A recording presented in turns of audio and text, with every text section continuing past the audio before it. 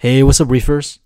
Here's part 2 of the Great Algae Battle of 2016, and hopefully this is the last part. So number 1, let me thank you guys for the positive ID on the Dino Algae, because I think that's exactly what it was. And then let me just say that I know a lot of people are online right now looking for ways to beat this algae, and there are some recommendations here that actually worked for me. So let me tell you about my journey, and I'll also share what people recommended and what actually worked. So if you see the first part, I have some kind of algae infestation, which was identified as dino algae. And after reading through all the recommendations and doing a little research, I decided to go for the 3 days light out. The recommendation is that you either put a heavy drape over it, or you cardboard tape up your aquarium so no light gets through, and that's what I went with. Unfortunately, I threw out all the Amazon shipping boxes, so I had to find some cardboard box, and I went dumpster diving and I actually jumped into a dumpster to pull out some cardboard boxes, the stuff we do for our aquarium, right? So I sliced up the boxes, taped up my aquarium, made sure no light goes through. I unplugged my lights. I even taped up my sump to make sure no light gets in at all. And for 3 days, I have no idea what's going on with my tank. I did not feed my fish. I was worried, but I figured 3 days should be okay. I mean, the fish, the corals, during shipping, they go a lot longer than 3 days. So this is going to sound strange, but every day I'll kind of sit around the aquarium and I'll just sniff. This is my sniff test, because I figured if something is going bad in the tank, it's going to stink, and that's when I'll kind of abort and kind of deal with it first. But thankfully, within the 3 days, nothing went wrong, and there's nothing stinky came from the tank. And after the 3rd day, I was kind of nervous, but I ripped down the cardboards. I was really anxious as well, and to my surprise, it was relatively clean compared to where it started, but there were still traces of dino on the sandbed. It's like a light dusting, almost like somebody dusted some colored chalk on the sand, but it was pretty obvious that there's still dino. So this was after 3 days. Now, I wasn't sure if those are dead dinos or they're still active, but I went ahead and feed the fish and I turned on the light because I didn't want them to go too long without energy. So by the end of that day, the dino came back, and it was coming back fast. I felt pretty defeated at that time, but I decided to deal with it the next day. So I gave my fish and my corals healthy feeding because they went 3 days without food, and I made sure all the corals, clam, and anemone got enough light. So I went back to the drawing board. I did some more reading, and I looked up all the new comments that you guys made in terms of dealing with dino, and I got a lot more information. So after kind of digesting all these new information, I decided to go for light out again, but it's not just going to be a light out. I figure I'll try different things at the same time. I know it's kind of bad to do different things at the same time because I would not know which is most effective, but at that moment, I just want to beat dino as soon as possible, if it's even possible. So what I ended up doing is I went for scorched earth moldy prone attack. I went for 5 days light out, and on top of that, I started dosing hydrogen peroxide, H2O2, as a lot of you guys recommended, and also started dosing beneficial bacteria, as some people recommended. So in my mind, from reading, I realized that hydrogen peroxide, it kills off algae, specifically dino algae. But at the same time, the nutrient is still in the water, right? Something still needs to take it up, and I cannot do water change because water change seems to fuel the dino algae. So instead, I started dosing beneficial bacteria because they will compete with the dino algae for the same nutrient source, and I think that makes sense to me. Now, another viewer of this channel also mentioned that I do not have enough live rock. In the beginning, I didn't quite get what he meant, but I think now I understand what he meant. in order to sustain these bacteria, they need a surface to live on. And because my aquascape is relatively open compared to the more traditional wall-to-wall rockscape, I may not have enough surface area for these live bacteria to cultivate and grow.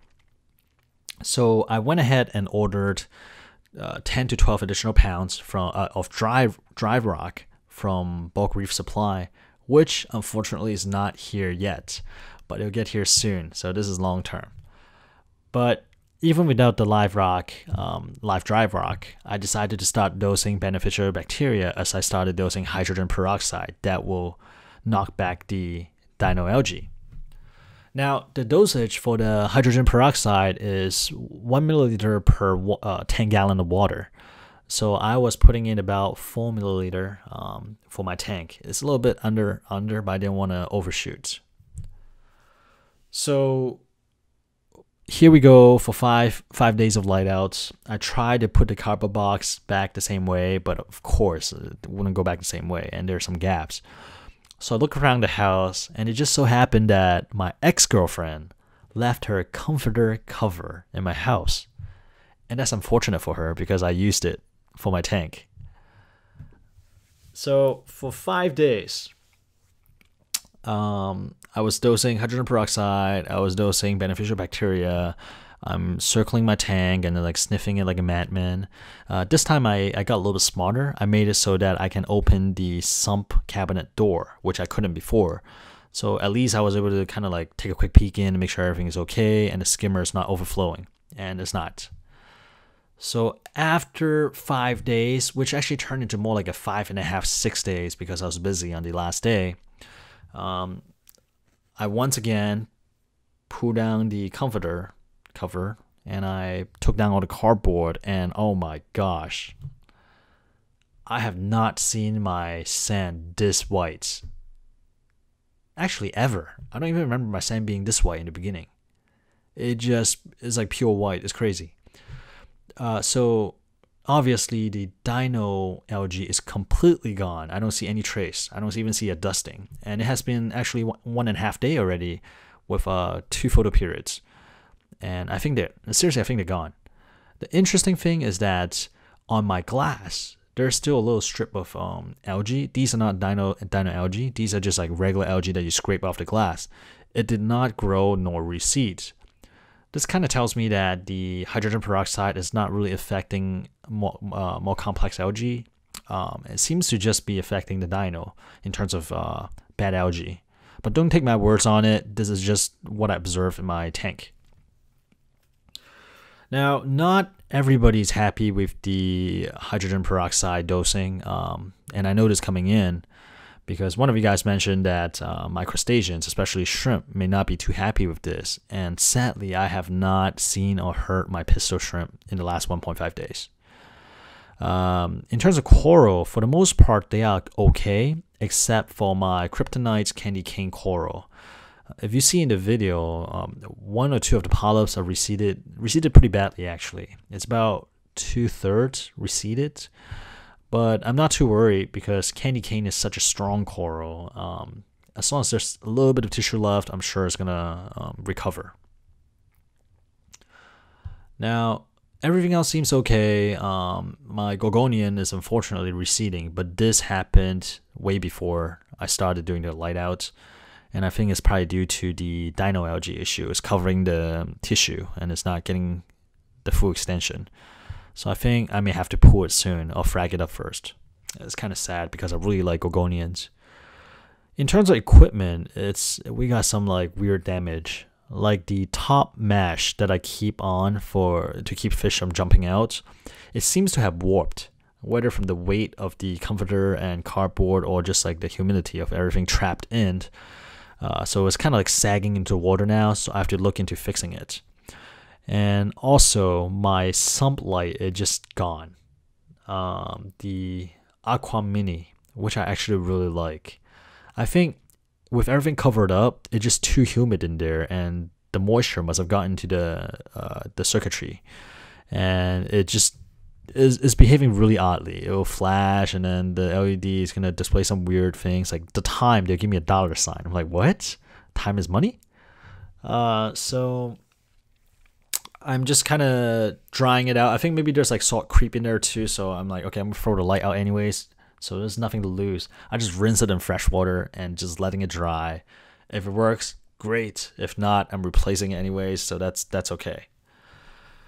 But that's in terms of livestock and equipment affected by this past week and a half. Those are it. And I'm just so happy that Dino is gone. I know you guys mentioned that it may come back when I least expected it. When I thought I beat it, it'll come back. I'm seriously crossing my fingers. If it does come back, at least I know that there's so many different methods of trying to beat it. There's still a couple methods I have not tried, like raising the pH as well as using a air stone to create micro bubbles. But I just want to seriously thank you guys for giving me all these ideas. Coming into this, all I know is that, okay, I heard that light outs works, but that's the only thing I know, and I even don't even know how many days I should have the light outs. But having you guys chime in, right, especially people that have dealt with this before and made all these great suggestions, really helped me. It gave me confidence to go forward, and you guys actually told me exactly what to do, and you guys are exactly right. I mean, it works, at least for now, right? Knock on wood. So hopefully they're gone for good. The dino algae hopefully is gone for good. I'm gonna keep up with the husbandry. I just swapped it out, the phosphate absorber, Phosguard, I think it's called, and I swap out the active carbon, and I actually have on order a 100 micron filter sock and also a filter sock holder coming in, because I wasn't too sure if I can beat the dino algae this time, and I was gonna go this again, except for like go even more hardcore with like, you know, trying the micro bubble as well as use the filter sock to catch all the free floating dino algae. Oh, speaking of free floating dino algae, actually what I heard, I'm not sure if this is right or not, is they're saying that the hydrogen peroxide targets, actually I'm not sure if it's right, so never mind. Well, I shouldn't say it because I'm not even sure right now. I'm not sure if I remember right, so I'll just skip that. But anyways, the point is, I want to really seriously thank you guys for giving me all this information so I can go in and deal with this issue. I know I ramble a lot in my brief videos. I just can't help myself. I just keep talking. But I'm really thankful that you guys actually sit through all my rambling and actually remember what I talked about and provided such helpful information. I'm just really grateful. So hopefully this is the last video that you see titled as Great Algae Battle. Whether it's 2016, 2017, I hope there's no more titles called The Great Algae Battle of X. And this has been a really long video, but I'm really happy that this is finally over. I can just relax and look at the tank again. So I'll end it right here. And once again, thank you guys. And if you have any question regarding fighting dino algae, I will recommend first looking through the 2 or 3 previous videos. There are a lot of great comments and great suggestions in there. And if you do not find an answer there, feel free to leave a comment. If I cannot answer it, I'm sure a lot of people will chime in as well, and we can beat this together. All right, guys. Have a good rest of the week, and I will talk to you guys later.